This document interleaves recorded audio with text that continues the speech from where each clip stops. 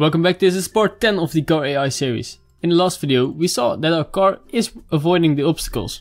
The only thing we missed is that it gets stuck at some corners, like you can see here.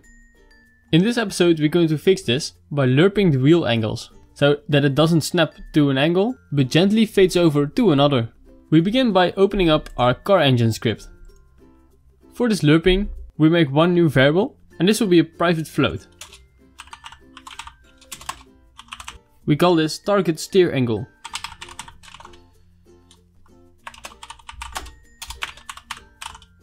And let's default this to 0. So if we change the steer angle, we change this number and then it will lerp to this variable. For the lerping we make a new function.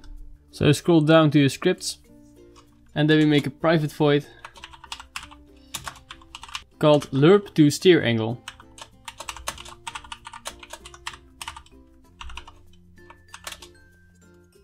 And the thing we want to do here is lerp our wheel angle. So we take our wheel front left dot steer angle and we equal this to a lerp function. And the lerp function will come from the math class. So math f dot lerp. And the first parameter is the start of the lerp. So this will be our wheel front left dot steer angle. And then we want to go to our target steer angle, and for now we just say time.delta time. Then we want to multiply this by a speed variable, so let's make that. Let's put it underneath the maximum steer angle, a public float turn speed. And I have no idea what number we can put in here, so let's just say 5 and experiment with it. Then scroll down again and multiply your time delta time by your turn speed. Then we do the same thing for the front right wheel. So just copy it and paste it. And instead of front left we go front right. And also here to be sure. Previously we set the steer angle at 2 points. It was in the apply steer function and it was in the avoiding. So in the sensor function. We're going to replace this with a new line. So first we write a new line. This will be our target steer angle equals this piece. So instead of just setting it directly, we want to lerp to this new angle. So we do this and then we can remove those two lines. We do the same thing for the apply steer. So first we say our